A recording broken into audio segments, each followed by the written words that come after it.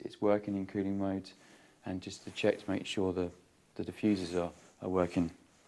So the controller for this is on the wall here. We can see straight away that the time and the date is incorrectly set up on this. The building is unoccupied at the moment, so the system has been put into a kind of standby mode. Building manager has set this at 30 degrees at the moment.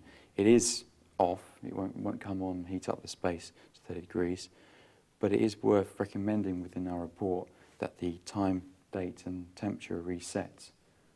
The recommended set point temperature would be 22 degrees, so that when any future occupants come in, they can see how it should be set up. I'm just going to put this on so that we can see the units coming into operation. I'm going to quickly drop down the temperature on this so it doesn't go into heating mode unnecessarily.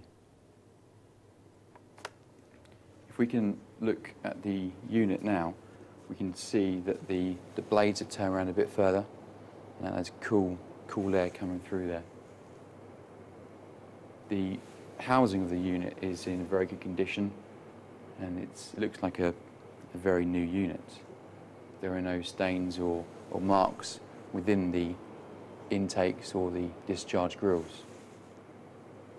So this is our first unit here, and our external condenser unit sits on the outside wall here. Remember, outside we couldn't get access to the pipework within the condenser because it's literally plugged straight onto this wall here, and the pipework comes from the unit through the wall and up into the ceiling void, serving our cassette unit. If we can focus down on the refrigerant pipework at the bottom here, there is minor, very minor damage to some of the insulation, which isn't going to have any impact on efficiency really. But we can't get access to the pipework leading into the compressor within the unit. This means that we're not able to take our temperature readings across the compressor, and we should note this limitation of the survey on the survey notes. Because this is actually quite a small space, we can have a look at the second indoor unit here as well, linked to a second split unit on the outside wall. This is an identical system to the first one we've looked at in this room, and therefore we want to check to make sure that the system isn't oversized. We can run through all of the same steps as our first unit. So first of all, we can look at the filter and look at the fan within the unit. Again, as we'd expect, the filter is clean. There is no build-up of any dust which will restrict the operation of the system. The fan casing is clear of any obstructions, and it's very good condition inside the unit. Again, we're going to just put this into operation to check that it is working and it is functional. We had the same issues with the controllers we had in the first unit with the incorrect date and time, and it's set at a high temperature again. All of these points again should be noted on the survey notes and recommendations made to correct the control settings. I'm just going to turn this one on again, and again just drop the temperature down so we're not unnecessarily wasting energy in heating the space. Now standing here, I can feel the cooler air coming through the unit now. So both of these units are operating. As before, we have our refrigerant pipework coming straight through the external wall from our externally mounted condenser units. Again, we couldn't get access to the outdoor unit to take our measurements against the compressor.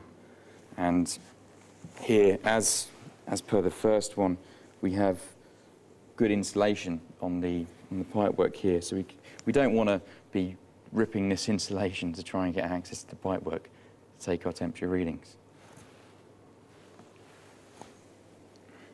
So we've looked at 2 units within this room, and this is our second and third system that we've looked at in relation to our external units outside. We have come across some issues with access to the external units, and therefore we've had to look at an additional 2 external units and 2 indoor units as part of the sampling requirements of the air conditioning survey.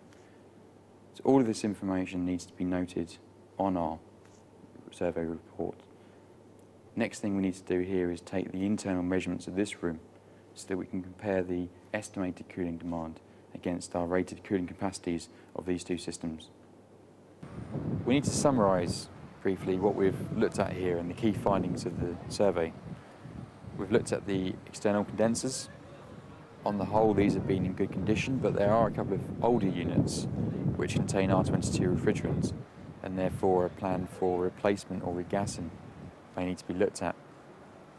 We've looked indoors at the indoor units, and there are a number of different ceiling cassette units and wall-mounted types. These are clean, and the filters are clean and free from debris. We've also looked at the control side, and there are a couple of issues that we've discovered here. The time and date is wrong on controllers, and the temperature is incorrectly set. So the recommendations within the report need to reflect that the controls need to be corrected.